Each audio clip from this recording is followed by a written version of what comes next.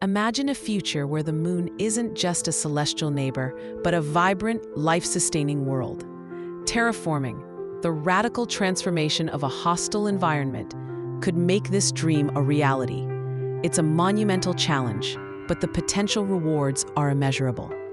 The moon's lack of atmosphere, extreme temperature variations, and absence of liquid water pose significant hurdles. Creating a breathable atmosphere is paramount. Introducing water, perhaps through imported ice or lunar resources, is equally crucial. One approach involves releasing greenhouse gases to trap solar energy and warm the surface. Another focuses on constructing vast, enclosed habitats. Genetically engineered organisms could potentially assist in creating a soil-like substrate. Terraforming the moon offers a stepping stone to further space exploration and colonization.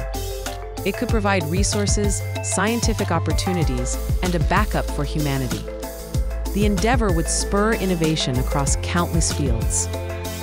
While still largely theoretical, the concept of terraforming the moon ignites the imagination. It challenges us to push the boundaries of science and engineering. It inspires us to consider a future where humanity thrives beyond Earth.